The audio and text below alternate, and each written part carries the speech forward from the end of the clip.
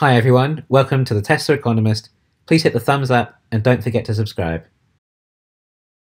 Designing and creating an electric plane is going to be an enormous project, and as aviation is only responsible for around 2% of greenhouse gas emissions, I can't see this being a priority that soon. In addition to that, the battery technology isn't really there yet. It is something that Elon has hinted at though, and if I recall correctly, I think Tesla may have even made a prototype of an electric plane. Elon's trying to balance his time and resources. He really wants to do an electric plane, and I'm sure we all hope Tesla will get around to it too, but I wouldn't afford it to be around for at least another 5 years really. So let's explore what are the benefits of an electric plane, or EP, over a jet plane, and see how a Tesla plane might function. An electric plane isn't just better for the planet, but it's a better product overall, probably in every way, as far as I can tell. For a start, there's going to be little noise when compared to a jet engine. Jet engines are incredibly noisy, not just on the ground, but when you're in the air too. All the houses that live near the airports will no longer have to suffer either. I mean, I'm sure the turbines in the EP will be noisy as well, but not at the same level. An electric plane can use VTOL, vertical takeoff and landing. This makes so much difference. You no longer need runways.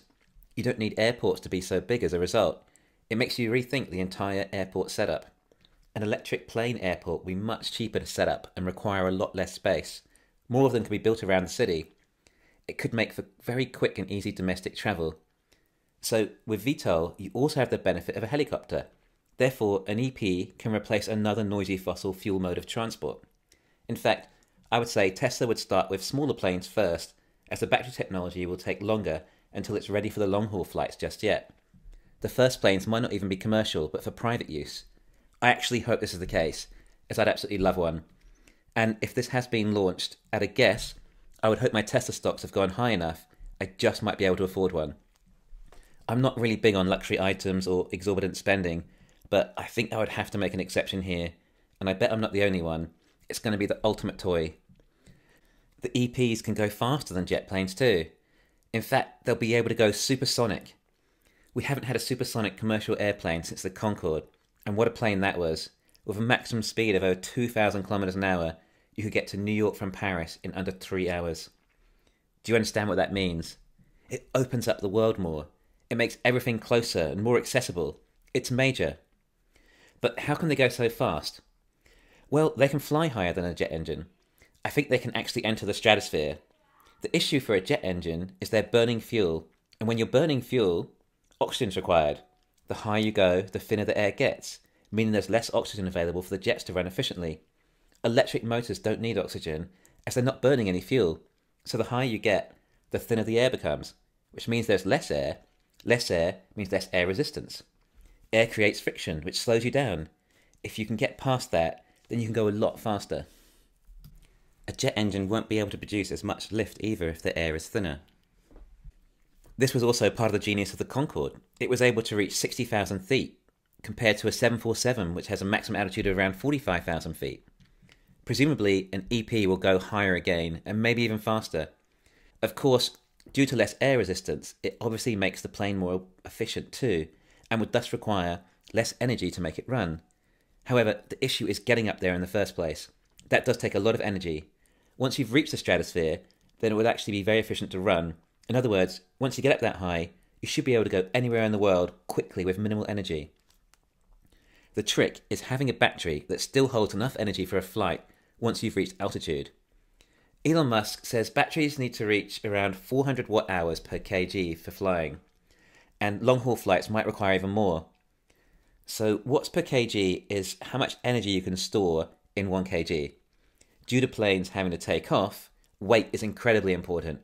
Batteries are still very heavy, but this technology is getting better and power is getting more denser. It's estimated that Tesla's new batteries are around 300 watt-hours per kg now, with a path to reach 380 not too far away, so we're pretty close. And this is for the batteries designed for cars, which also need to be designed to keep costs down, which is less important with a plane as it's a more expensive product. So perhaps they could create a more expensive battery for flight with higher density.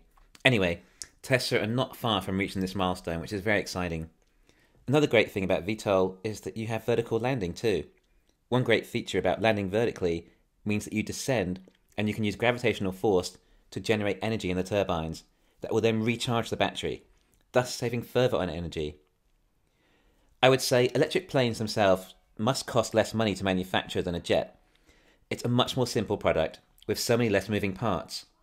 Of course, way less maintenance, just like internal combustion cars compared to EVs.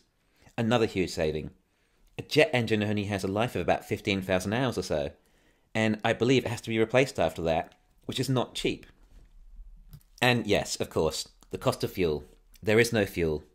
So given all that, I think air travel should come down in price significantly, and can't see how Boeing could ever compete. They might possibly end up trying to make their own electric plane, but I imagine that would go a similar way to how the legacy automakers tried to make their EVs. Not that well. Although degradation may be tougher on these batteries, as they will likely have to charge 100% and fly until the battery is very low, but with air travel, then you can justify replacing the batteries ever so often. It will still be feasible. Remember, you won't fall out the sky if the battery runs low, you just start descending and the battery will recharge. Although degradation may be tougher on these batteries, as they will likely have to charge 100% and fly until the battery is low, but with air travel, you can justify replacing the batteries ever so often and it will still be feasible. Remember, you won't fall out of the sky if the battery runs low, you'll just start descending and the battery will recharge. A jet engine won't be able to produce as much lift if the air is thinner too. It could revolutionise air travel. Imagine if it was now feasible for you to fly across the country quickly and easily, just to meet friends and family for dinner, and then fly home. Well, of course, you won't be doing the actual flying. Autonomy is much simpler with air travel. You just enter your destination and it will take you there. Okay, perhaps it may not be from your home. Perhaps a service more like buses. You go to the bus stop or electric plane stop, and then you taxi from one city to another from there. I don't know that much about air travel regulation or how it all might work logistically, so before anyone says you can't do that, my point was really just the concept of how amazing it could be. But this could be a Tesla plane, remember? So can you imagine the design? It will look so futuristic. Maybe it will have a glass roof, like Tesla cars. Imagine the view you'd get. Tesla get to reinvent yet another mode of transport. Although maybe the roof would be made of solar panels to further charge the battery. The sun is always shining in the stratosphere, unless it's night of course. There are more efficient solar panels than the ones you put on your roof, but they're not feasible for residential, as the cost is too high. But on an aircraft, you can use some really efficient solar panels to gain the extra range. I'm not sure how much impact it would have on range, but I would have thought every little bit makes a difference.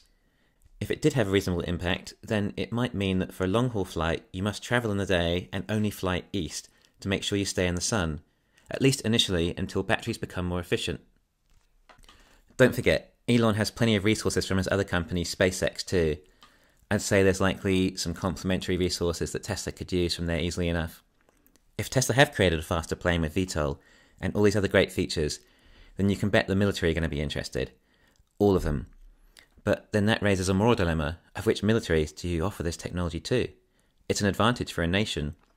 Sure, someone in China may try and clone it, but it doesn't appear Tesla's technology is the easiest to reverse engineer, or I would have thought we would have seen some better performing EVs by now from the competition. So, at least for a while, it would be a military advantage.